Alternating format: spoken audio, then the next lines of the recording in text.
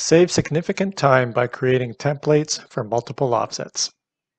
Next tip, Matt, is how to run templates, how to do offsets, multiple offsets at the same time. Another question that a lot of customer ask.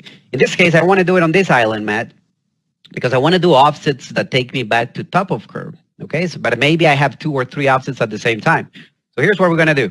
Instead of doing multiple offsets, we're going to run a template. We'll run the template first, and then I'll show you how to create a template. Okay, so I'm going to go ahead and go to templates. And here's another kind of a quick tip is create a templates library. In this case, I mean, if you set up a good library of templates, you're going to have different curb and gutters that you can use. You're going to have different, you can have over excavation with slope, with no slope. Maybe you have trenches, footers, okay, walls. So create a nice and clean template library that you can always use. So here, I'm going to be using the curb and gutter one. So here's my curb and gutter, Matt. Okay, so for segment, as I pick the segments, it's going to pick him here in the bottom for me. Okay, it's 12 inches in, goes 0.4 up, and then 6 inches to the back of curb. Okay, where's my reference point? What's this yellow diamond there? That's the reference line. That's the line that I'm picking from, which in this case is the edge of pavement. Okay, so as I go in and I apply the template, you'll see great, we're creating those offsets for me, and my model is getting more and more detail. It's cleaning up the contours when they touch it, when they go into the curb. So you create such a nice and clean model. Again, I might have some bad triangulation here because I didn't put the high and the low points. But for a take, like I said, we're doing a takeoff here. Maybe I'm okay with that. Matt will say, nope, you got to fix it before you take it to the field.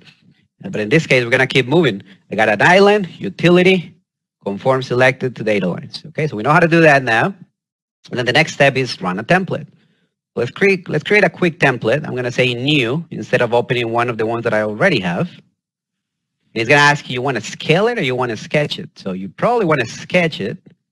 Very simple. All you do, Matt, is you go to the black space on the screen, and I'm going to be tracing it almost like you're tracing it on a piece of paper. Don't worry about distances, lengths, or anything. I'm just going to go ahead and say, I'm going to go straight to the right, straight up, and to the back. And there's your 3 segments.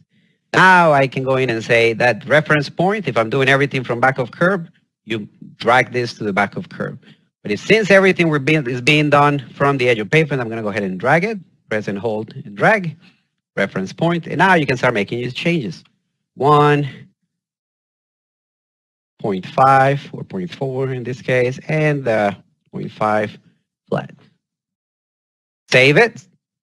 Again, save it on your, creating your template library and apply it. And there goes your template for this island.